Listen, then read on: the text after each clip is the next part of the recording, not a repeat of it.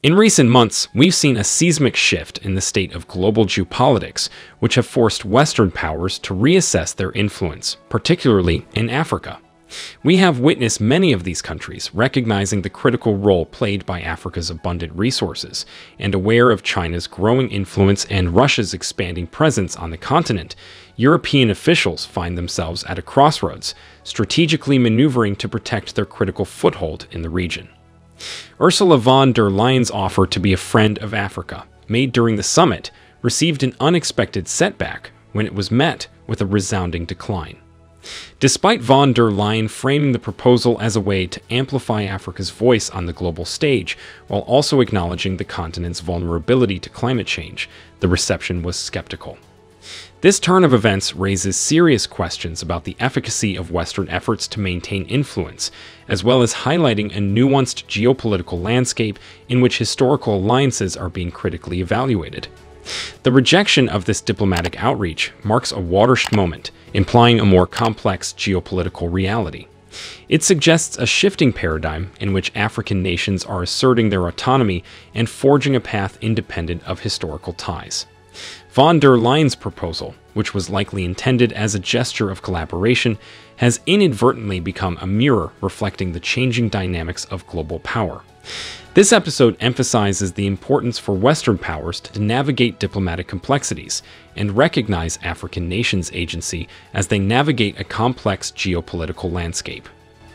While in attendance at the Climate Change Summit, European Union President Ursula von der Leyen expressed a commitment that went beyond mere attentiveness, saying, "Today, I'm not only here to listen to you, but also to offer Europe's help at COP28 so that we can work together on all of the issues on the table." This proactive stance represents a departure from traditional diplomatic norms, emphasizing collaboration between Europe and Africa on pressing climate change issues. Von der Leyen emphasized the two continents shared. This development comes in the aftermath of the Africa Climate Change Summit, which was held in Nairobi, Kenya, in September last year.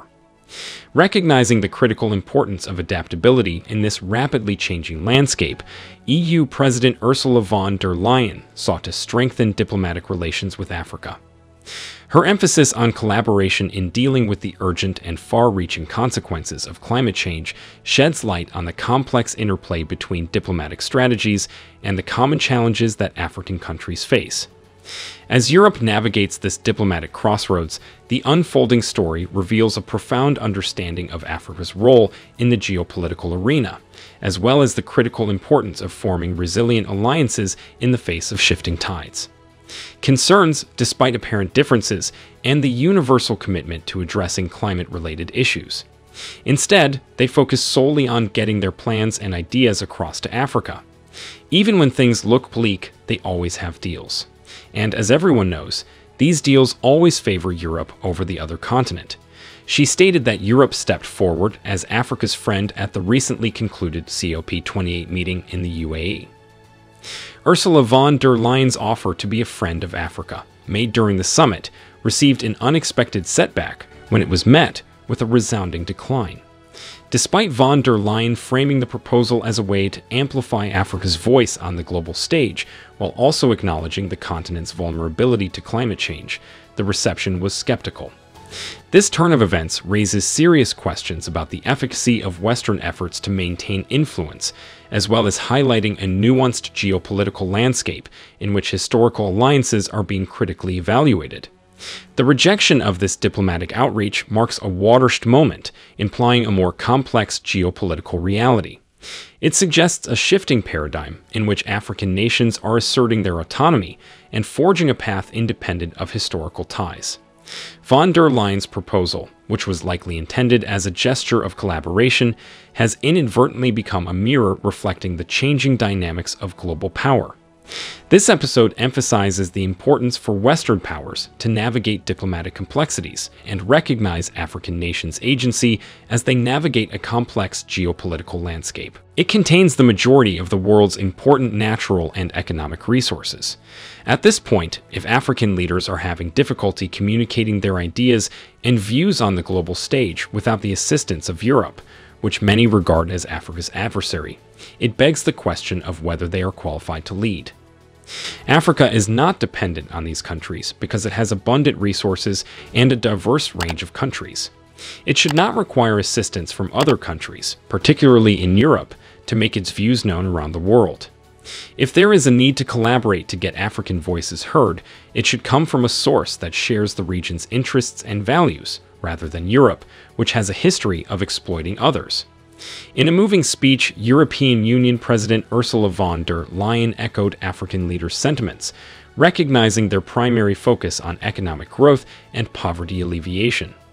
President Ruto and dear friends, we hear you when you say that Africa's top priority is to grow its economy and lift as many people out of poverty as possible, she said, aligning with the continent's pressing concerns.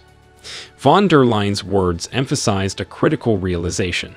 Climate change mitigation is an essential component of Africa's economic development strategy. She emphasized Africa's enormous potential, citing an abundance of green energy and clean hydrogen, valuable raw materials, breathtaking natural beauty, wildlife, and a vibrant young workforce as critical components in the shared pursuit of a sustainable future. The call to action went beyond continental borders, emphasizing how Africa could play a critical role in cleaning up global energy systems and supply lines. This envisioned partnership, she argued, is a symbiotic relationship that not only empowers Africa, but also benefits the larger global landscape. The prospect of expanding Africa's clean energy industry emerged as a standout example, with von der Leyen claiming that such a move would benefit the continent economically while also propelling the world toward faster adoption of solar and wind power. The discourse resonates as a call to collaborate, envisioning a future in which Africa's potential serves as a catalyst for positive change, both within its borders and on a global scale. Africa could create twice as many jobs in the energy sector in just a few years. The region could also produce enough clean energy to power itself and export to other countries. And you can see that African leaders are very interested in addressing climate change, but it is not their primary goal. If we look closely, we will see that the West is the primary cause of today's climate issues. Even though Western countries have been involved in environmental issues in the past, now that they have developed, they want developing countries to prioritize fighting climate change over economic growth. As previously stated, the West's actions demonstrate that they do not care about Africa and are only interested in themselves. This is similar to what Naledi Pandor stated earlier this year. Developed countries have failed to keep their promises to the developing world, and they continue to blame the global South. To stop using coal, reduce emissions, and address climate change, you must complete steps A, B, and C. These people have grown over thousands of years. We need to start growing and meeting their needs right away. Ursula von der Leyen's description of her proposed win-win partnership suggests that it is a win-win deal for Europe rather than everyone else. People claim that Africa has plenty of resources to deal with both poverty and climate change. If this is the case, why not prioritize these resources to address these issues in Africa? Why can't these issues be resolved to a reasonable degree in Africa first, before attempting to expand to other parts of the world? African riches have to be used to benefit others first. Why can't the world, particularly wealthy European countries, work together to lift Africa out of poverty when Africa has made such significant contributions to Europe's growth? That being said, Europe does not want that kind of response. Instead, Africa appears to want to remain poor. One example is how abuse appears to begin with the promise of giving Africa money to help. A large amount of money leaves Africa illegally, such as when Western companies fail to pay taxes on every dollar sent as aid. This reduces the benefits intended for Africa. Now pay attention to the next section of her speech. She stated that climate action has the potential to be one of the primary drivers of African growth, but it will require massive investment. And Europe wants to help you close this investment gap. This was to demonstrate that Western assistance and investment in Africa is not what we think it is. First and foremost, we agree that international development banks must be reformed. Now it is time to put our words into action. Wow, truly wow. She stated that they had been talking nonstop for years without doing anything. I will tell you what else. These comments are also empty words designed to persuade Africa to give in. Von der Leyen emphasized her point even more by saying, "We're not just interested in getting resources. We also want to work with you to create local value chains and good jobs in Africa. We would like to show you some European technology. We want to help people in the area improve their skills. This is critical for young people because the better you perform as suppliers, the more Europe will shift its supply lines to Africa, making both of our economies less risky. We aren't just interested in extracting resources." Those words say it all. She emphasized the main point of her speech, which was that Europe's primary goal was to keep Africa as a source of cheap materials and raw materials. Their proposed partnership, she explained, is intended to continue exploiting the African continent, and they remain focused on extracting African resources. Any other goal appears to be a side goal that will receive little attention as long as Europe has easy access to resources from Africa at a low cost. When Europe and Africa work together, they are unable to assist each other. Even though Africa has a lot to offer, in order for there to be a genuine relationship, Africa should be able to set the rules, not Europe. It's easy for countries like China, Russia, and others to match or beat what the European Union thinks it can give Africa. This von der Leyen speech and the recent things that European countries have done say that Europe would be nothing without the riches that come from Africa. What do you think about this? Tell us in the comments.